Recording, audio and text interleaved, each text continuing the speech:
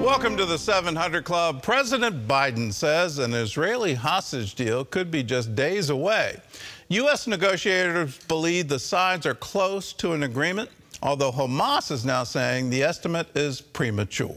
At the same time, Israel is targeting Hezbollah deep inside Lebanon. This comes in response to their ongoing rocket attacks against northern Israel. CBN Middle East correspondent Julie Stahl reports. President Biden says he hopes there will be a hostage deal by March 4th. An outline reportedly calls for the release of dozens of hostages held in Gaza in exchange for a 6-week pause in the fighting and the return of hundreds of Palestinian prisoners. My national security advisor tells me that we're close. We're close. It's not done yet. And my hope is by next Monday we'll have a ceasefire. Biden also says Israel is willing to suspend fighting during the Islamic holy month of Ramadan, which begins March 10th, if an agreement is reached. Hamas called the president's comments premature and cited significant gaps before a ceasefire can be reached. Qatar would not comment on Biden's remarks, but a foreign ministry spokesman says they are upbeat and optimistic on the talks. Meanwhile, the war in the north is picking up. Hezbollah fired dozens of rockets into northern Israel on Tuesday morning. This after Israel struck unusually deep into Lebanon, around 60 miles in, on Monday, prompting Hezbollah to launch dozens of rockets at the Golan Heights and other targets. Defense Minister Yoav Gallant said Israel will increase its firepower against Hezbollah as the Iranian-backed group is struggling to find field commanders to replace those eliminated by Israel.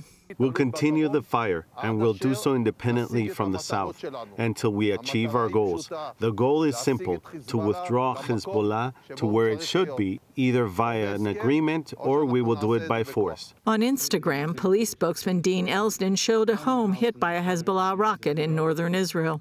You can see now this family has got nothing to come back to. Why? Because Hezbollah, just like Hamas, is choosing to target our civilians. In Gaza, the IDF says it found a 6-mile-long tunnel connecting northern and southern Gaza, running beneath a hospital and a university. Throughout the entire war, we've witnessed Hamas using civilian infrastructure like hospitals, kindergartens, schools and more to dig tunnels and dispose of weapons, which we also found inside the Turkish hospital.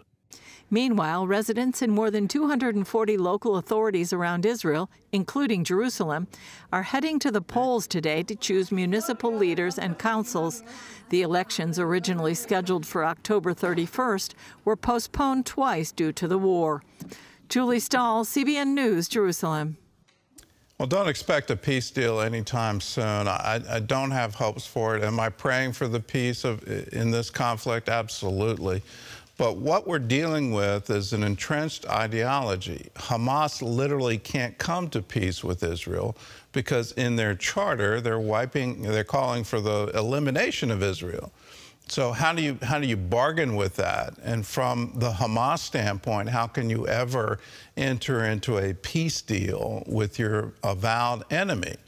Let's take them at their word. They say they're going to repeat October 7 again and again and again until Israel doesn't exist.